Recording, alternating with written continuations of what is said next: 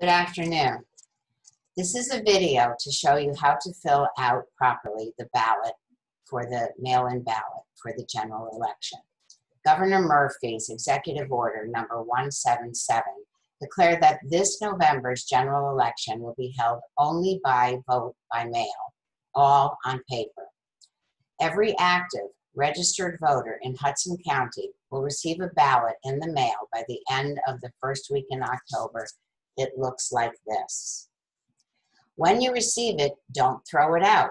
This is your ballot for the general election. There will be no machine voting this election.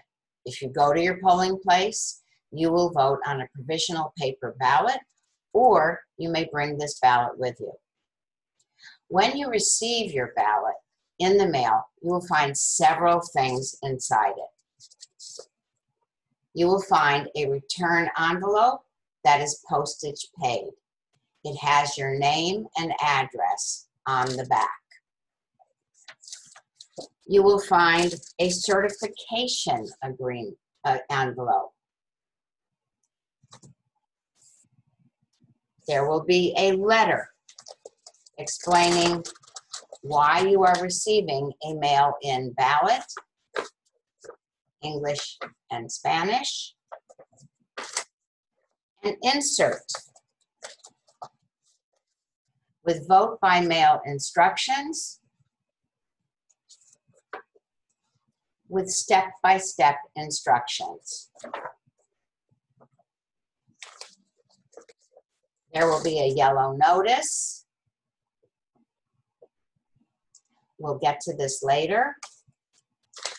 And finally, your ballot, which looks like this. The top of the ballot is where you vote for president, senator, House of Representative, and freeholder. At the bottom is a municipal question, yes or no, just for voters in Jersey City, and you'll find the official ballot for the Board of Education election. At the very right, in English and Spanish, are instructions on how to properly mark a ballot for the candidate of your choice or for your answer to the public questions and the municipal questions. Use only a pencil or ink pen, black or blue. Do not use red ink, and completely fill in the oval. The three public questions to be decided by all New Jersey voters are on the reverse side of the ballot. The first thing to do is to read your vote by mail instructions and follow the 6 steps. Step 1, mark your ballot. Fill in the holes completely for every office for which you're voting, and the municipal on the bottom, and the Board of Education, and the public questions on the reverse. Next, step 2.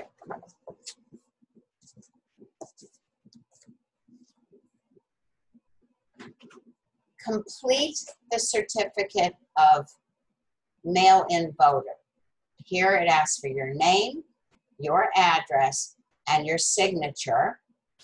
Do not detach. No desprenda el certificado.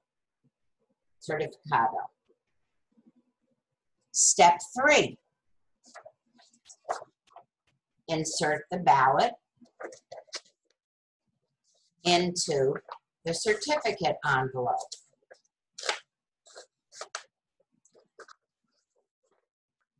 And you can pull the strip off and seal it. Again, do not detach the certificate. Step 4, insert this completed certificate envelope into the return envelope.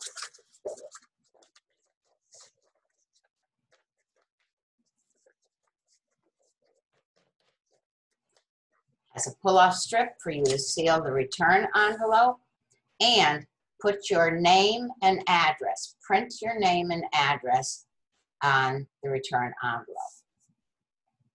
This envelope can be dropped into any mailbox, or this yellow notice lists all of the locations of all secure drop box ballot locations throughout Hudson County for your convenience, near where you live or near where you work.